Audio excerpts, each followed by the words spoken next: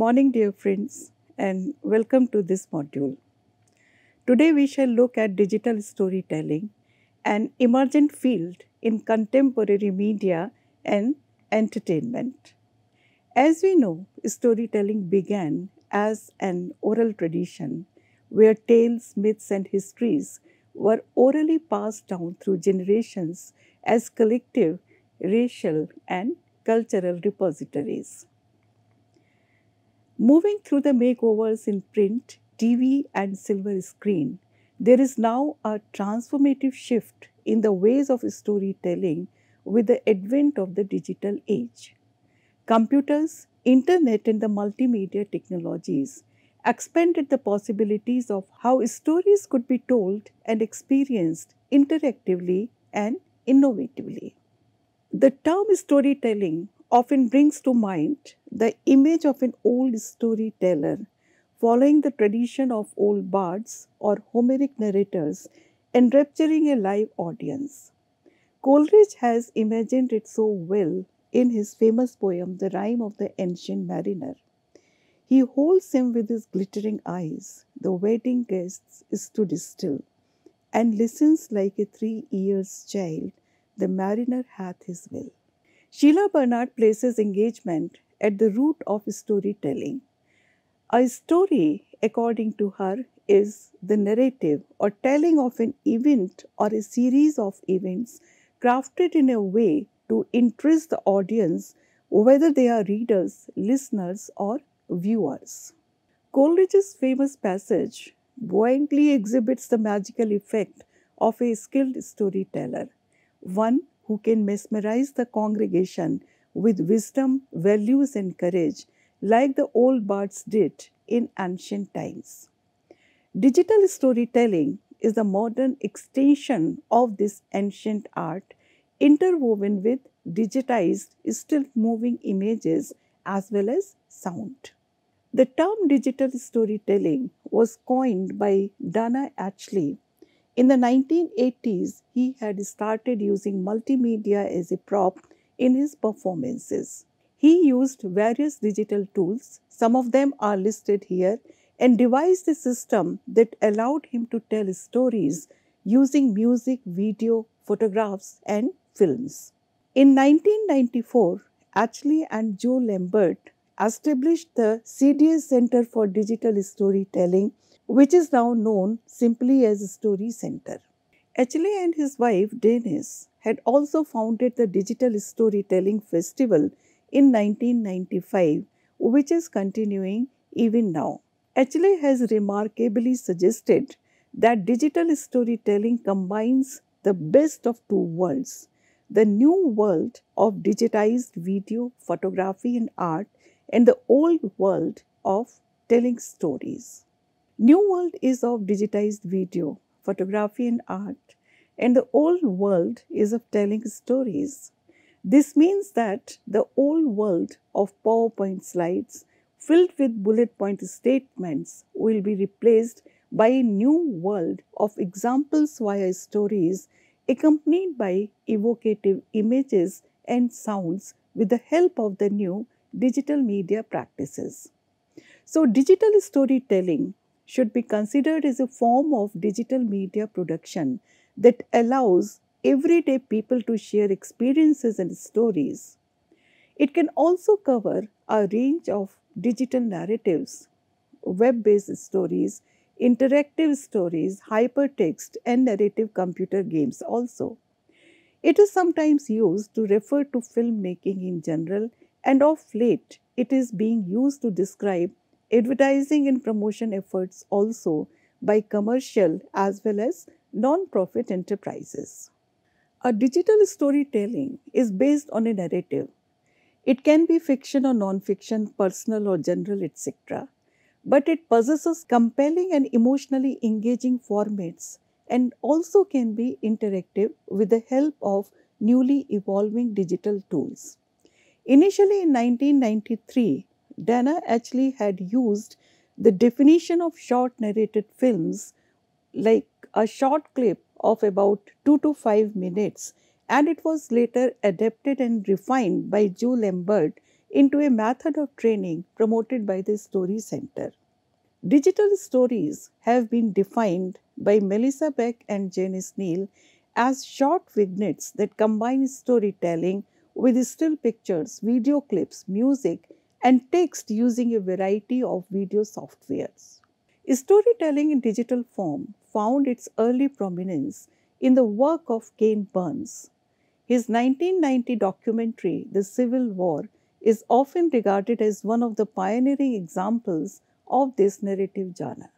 Burns had used first person accounts to reveal several facets of the Civil War. He had combined archived photos, primary source documents, interviews, and narration in order to create a compelling narrative that captured the essence of the American Civil War. The use of digital techniques such as panning and zooming on still images to create a sense of motion added to the storytelling experience. Later on, this technique came to be known as the Ken Burns effect. In the next slide, we have a brief video excerpt from Ken Burns' documentary, The Civil War. The Civil War was fought in 10,000 places, from Valverde, New Mexico, and Tullahoma, Tennessee, to St. Albans, Vermont, and Fernandina on the Florida coast. More than 3 million Americans fought in it, and over 600,000 men, 2% of the population, died in it. American homes became headquarters. American churches and schoolhouses sheltered the dying. And huge foraging armies swept across American farms and burned American towns. Americans slaughtered one another wholesale here in America, in their own cornfields and peach orchards, along familiar roads and by waters with old American names. In 2 days at Shiloh, on the banks of the Tennessee, more American men fell than in all previous American wars combined. At Cold Harbor, 7,000 Americans fell in 20 minutes. Men who had never strayed 20 miles from their own front doors now found themselves soldiers in great armies, fighting epic battles hundreds of miles from home. They knew they were making history, and it was the greatest adventure of their lives. The war made some rich, ruined others, and changed forever the lives of all who lived through it. This documentary is cited as one of the first models of this genre and became immensely popular, though it is sometimes criticized for its lack of coverage of slavery as a root cause of the war. Some other significant artists in this genre who should be named are Abaddon, Brenda Laurel, and Pedro Mayer. Although digital storytelling encompasses various purposes, engaging a broad audience relying on a broader spectrum of content, it can also be understood or practiced as a focused personal narrative. If we look at the first 3 points in this slide, we find that critics and practitioners are referring to different time limits, so to say. Norman has suggested 2 to 3 minutes. When it is called a micro movie, it can also expand up to 5 minutes.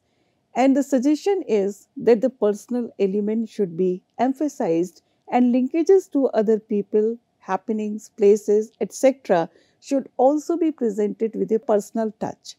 We can say that the digital stories may revolve around a single and well-defined idea, but at the same time, they can also leave different threads at different contours within the story so that they can be developed in different media formats later on. And that is why we find that the time limitations have also become redundant as the media and the formats of sharing a digital story online have also grown. We will look at this point further in later slides. The aim of digital storytelling is to convey a message through imagery, which a lot of times can be more effective than if it is just conveyed through sound. Let us have a look at a video. it is a personal narrative created with the help of digital tools. For example, still pictures, short clips of videos, text, and narrator's own voice have been used in the depiction.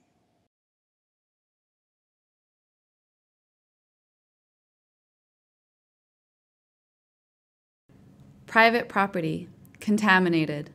Caution, historic mine waste. Health hazard. The signs appeared suddenly in my hometown. After more than 100 years of mining history, they just showed up. No explanation, no context, as if they had sprouted from the ground. Having been absent for so long, such warnings carry no weight. Too little, too late. My life is permeated with gold and molded by human efforts to extract it. I understand this, and I am not threatened by it. The old tailings piles are mine. In the winter, we built huge snow jumps at the bottom and skied off them.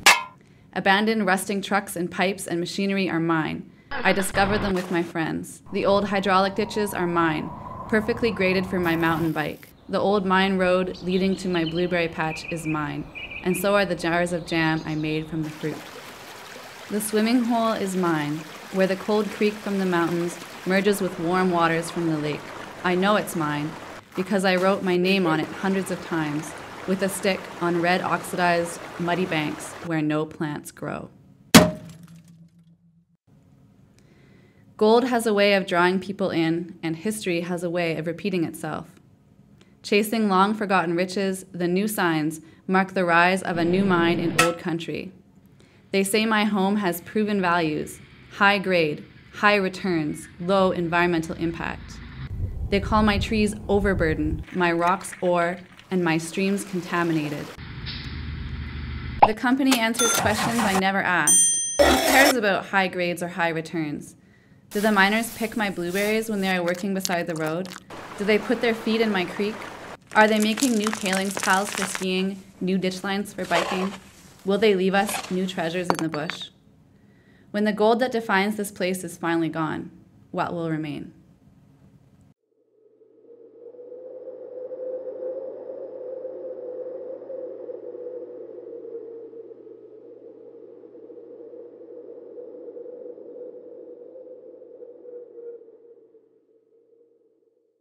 This video was made by Mika Jorgensen, who specializes in law and environmental history.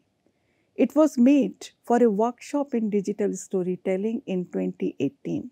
We find that here, Mika Jorgensen becomes the voice of the rural people of the Bakerville gold mine area in British Columbia, Canada.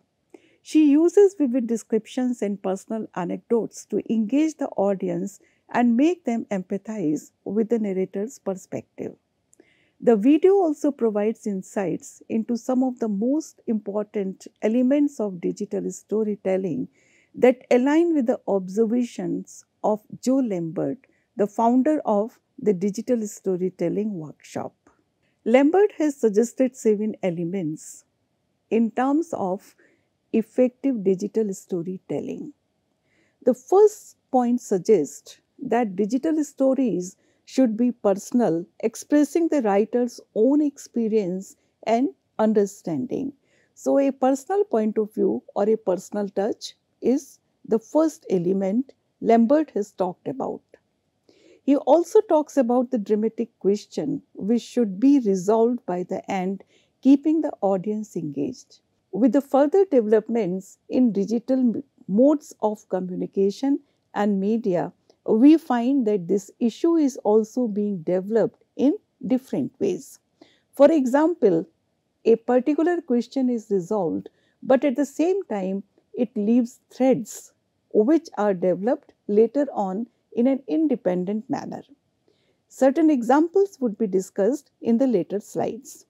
The digital storytelling should also evoke emotions and should also keep the construction manageable with a sharp focus.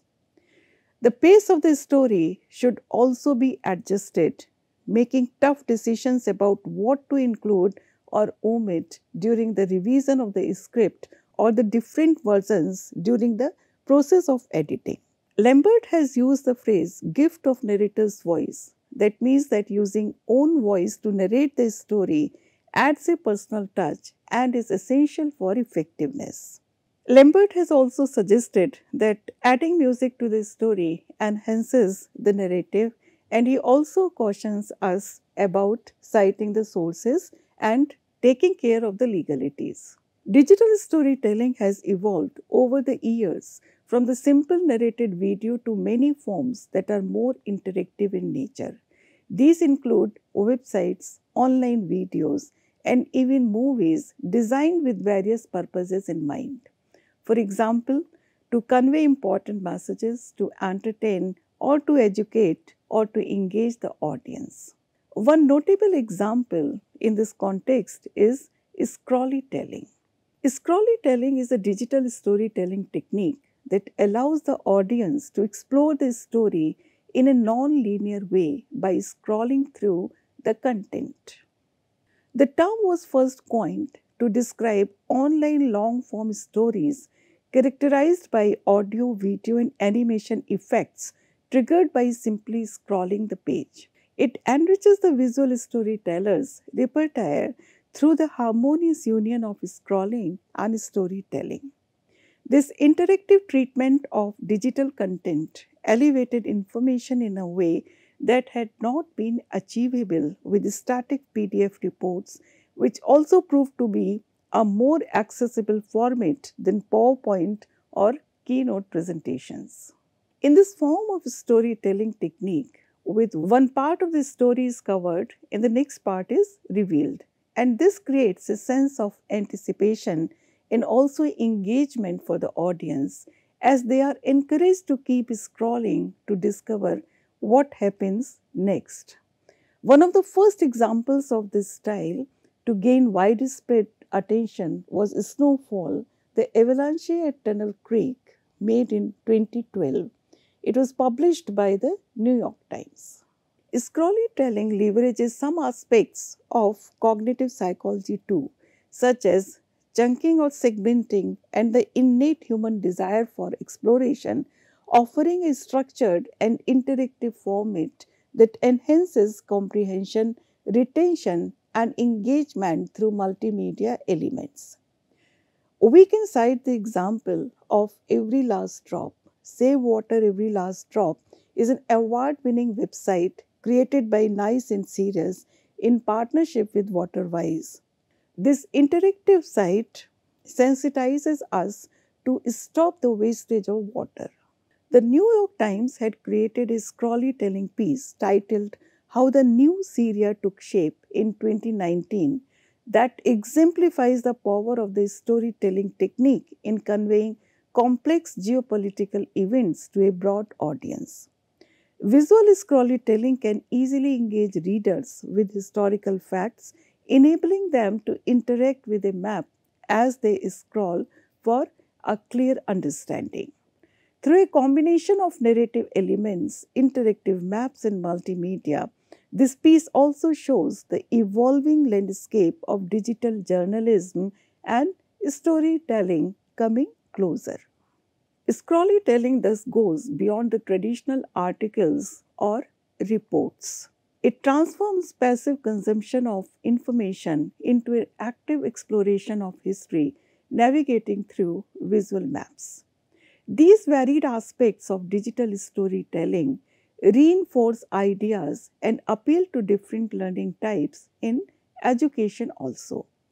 By using digital storytelling, teachers can generate interest, attention, and motivation among students of the digital generation in classrooms. Multimedia storytelling is effectively used as an educational tool. The educational goals for teachers are to generate interest, attention, and motivation for the digital generation in their classrooms. The use of digital storytelling as a presentation tool also appeals to the diversity which exists in the learning styles of heterogeneous classrooms. It capitalizes on students' creative talents and allows their work to be published on the internet for others to view and critique.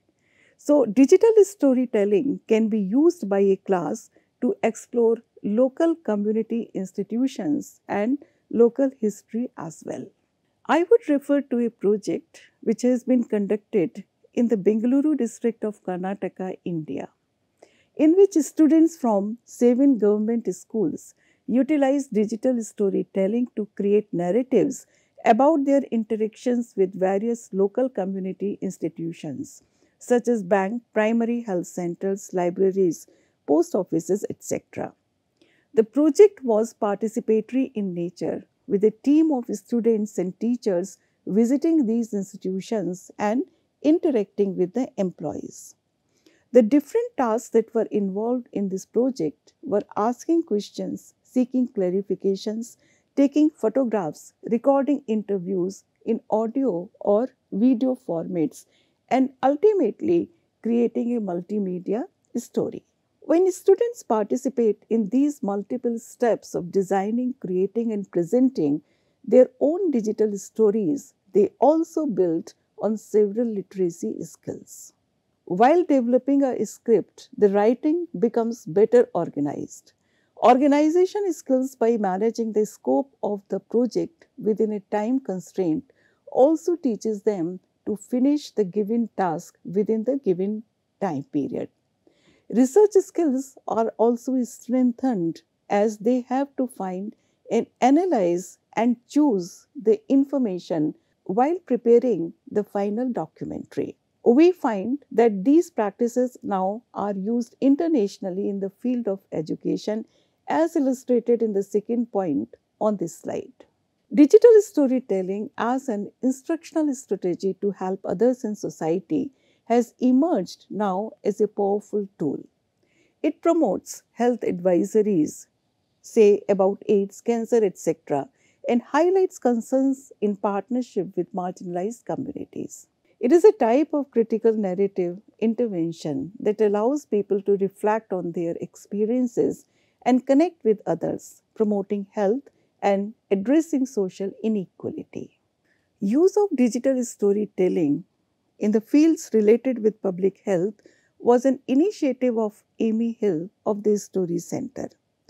Projects were developed with the Centers for Disease Control and the Open Society Foundations, which included work in gender-based violence prevention with groups in different cities in the USA. Additionally, certain other projects were taken up with the organization Snoke Gender Justice in South Africa, and the widespread utilization of digital storytelling was also done with the network of foster youth. Kim Anderson and Jonathan Cook discuss the use of digital storytelling as a therapeutic tool for children who have experienced trauma.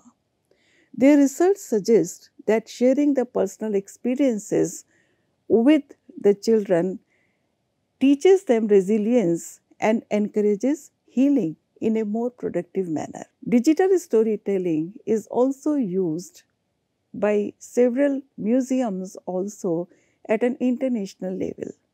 Museums use it in interpreting and making community history easily accessible. The largest project in this context, Culture Shock, was started in 2005. It is led by the Northeast Regional Museums Hub in partnership with Culture Unlimited. It has recorded over 550 different stories from people across the region and added their digital stories to the relevant museum collections. We find that similar initiatives have been taken up by the National Gallery of Art in Washington, D.C., and also by the Colorado Historical Society.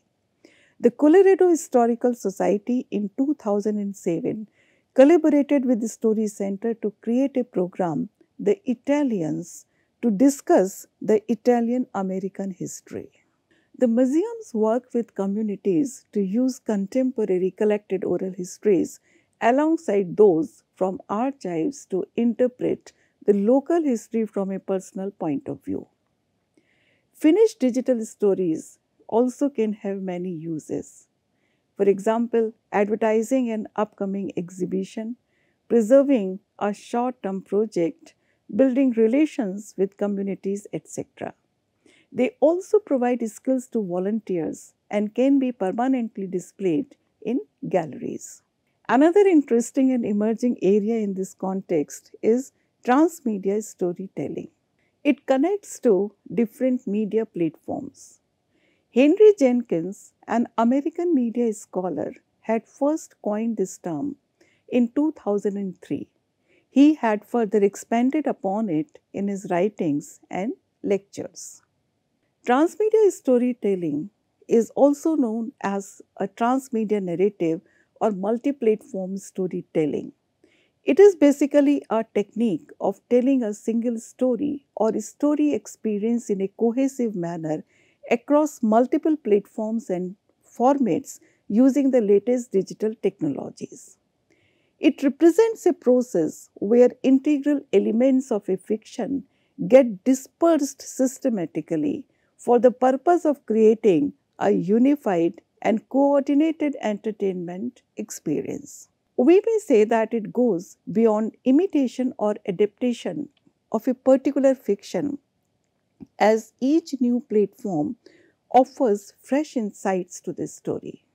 Jenkins has mentioned 7 fundamental principles of transmedia storytelling, which can be seen in the image in the slide. These are spreadability versus reliability, continuity versus multiplicity, immersion versus extractability, world building, seriality, subjectivity, and performance. In transmedia storytelling, each medium adds its distinct value to the development of the story. It assists in the telling of our story and also helps us in unveiling new aspects. Jenkins has described transmedia storytelling as a process where different elements of fiction are dispersed across multiple media platforms to serve the purpose of creating a coordinated entertainment experience. In today's world, we find that a good transmedia text does not simply supply information. Instead, it allows the fans or fandom to interact with the world within the text. As Carlos Scolari has suggested, semiotics and narratology are also ways to analyze transmedia storytelling. Semiotics is the science of science and a discipline concerned with sense production and interpretation process. Narratology looks at how structure and function factor into narrative with regards to its themes and symbols. Transmedia storytelling is a narrative structure that breaks through both language, that is semiotics, and media, that is the narratology here. Often the same text may create different kinds of implicit consumers. A transmedia world is a point at which storytelling and technology intersect. It is the art of communication that constantly travels from one medium to another, from online to offline and vice versa, engaging audience to co-create stories. An effective strategy of transmedia storytelling does not take a passive approach. Instead, engages with popular culture, making a story of its own and providing new context. One example that Jenkins has given is of the media conglomerate DC Comics. This organization releases comic books before the release of the related films, so the audience understands the backstory of a character. Much of transmedia storytelling focuses on larger complex worlds now, where multiple characters and plot lines can be sustained for a longer period of time. It also attracts larger and diverse groups of audience. So, transmedia storytelling exists in the form of transmedia narratives, which Kelinov and Markova define as a multimedia product which communicates its narrative through a multitude of integrated media channels.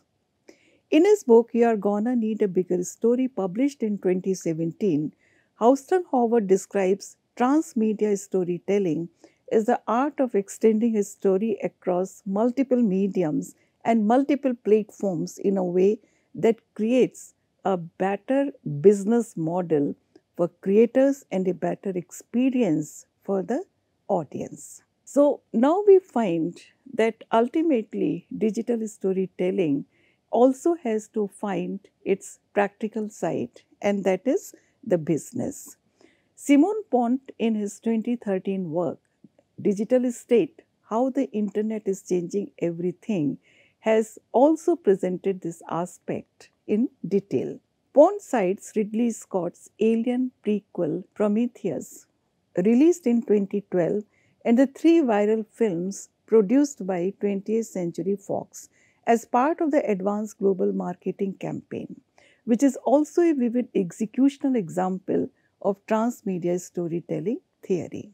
For example, DC Comics release coloring books to attract younger audience, and they may also leave gaps in the plot lines or character development to begin another extension of transmedia storytelling such as fan fiction.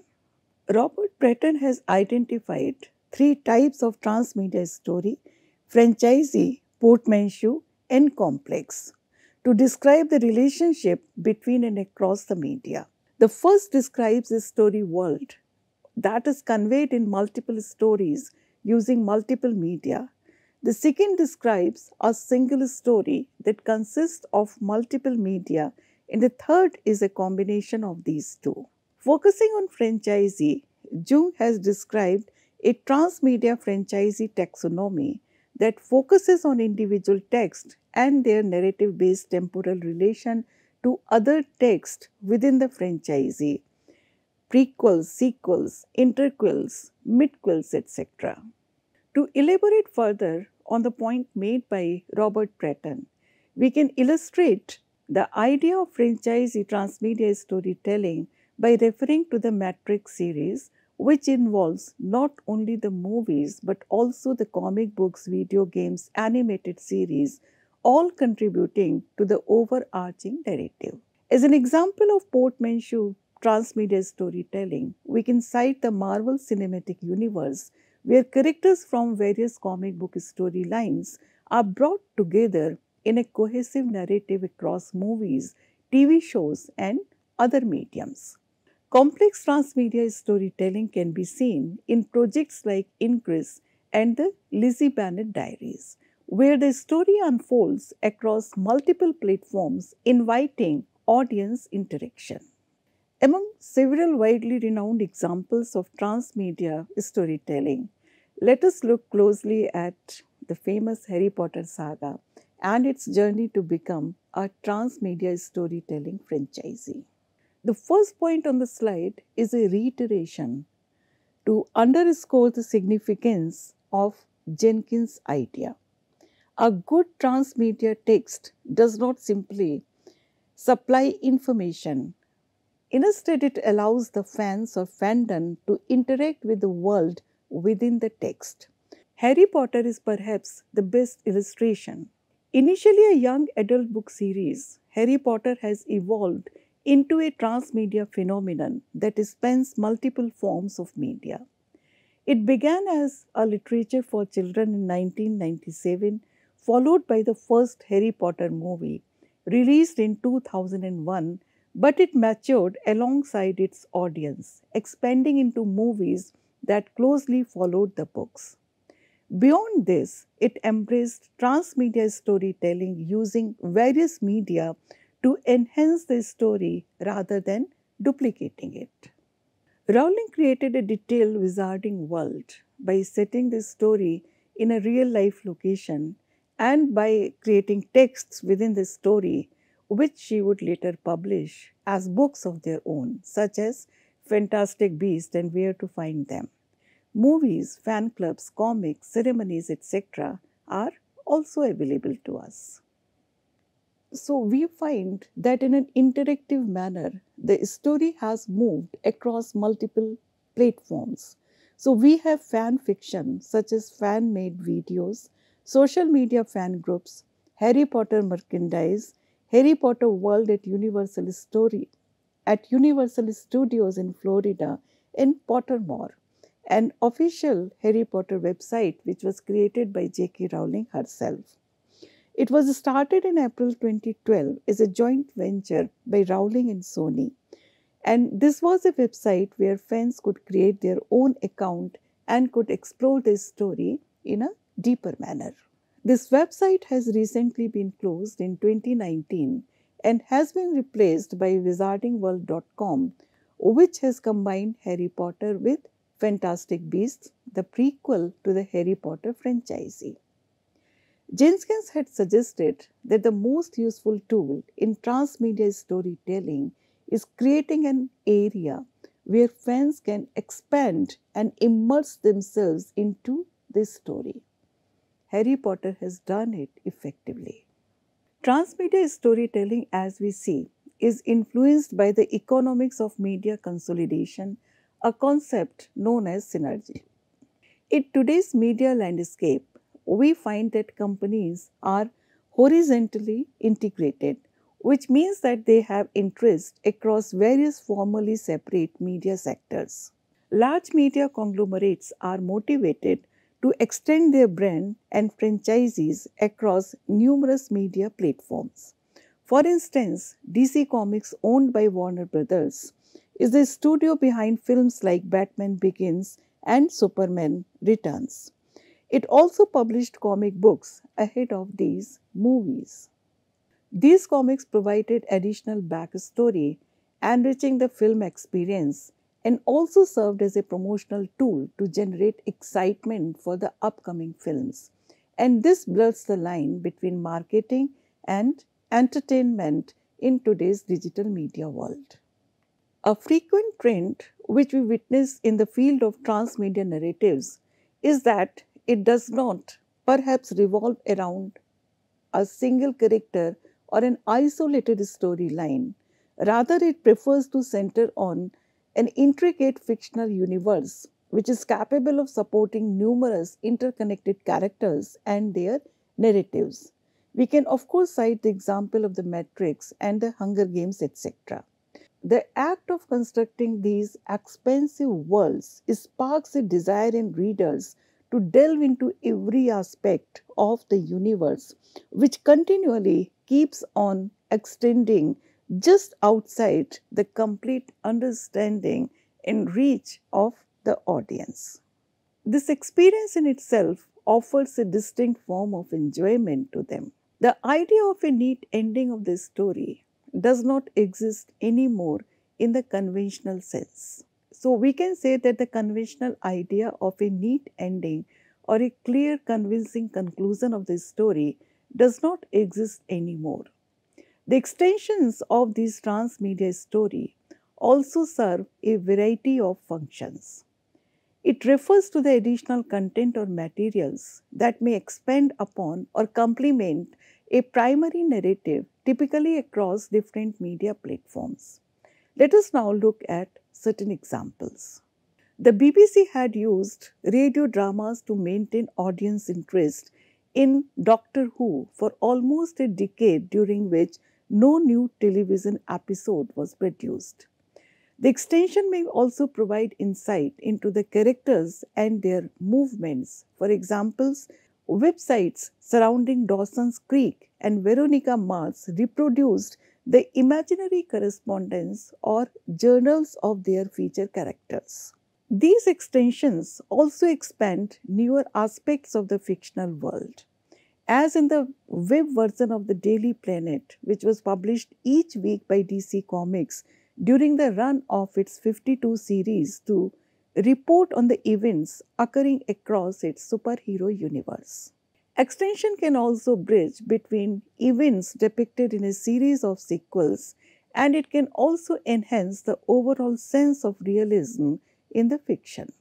Digital storytelling thus has revolutionized narrative expression through multimedia and interactivity in the digital age. Transmedia storytelling expands narratives across multiple platforms and mediums, enriching the overall storytelling experience and enriching audience exploration of interactive possibilities of fictional and real worlds. In today's interconnected world, digital and transmedia storytelling are essential tools for conveying messages, entertaining, educating, and connecting with audience. It also has the potential for further evolution and innovation in the future. In the next module, we will expand further on this discussion by looking at some interactive films and games. Thank you.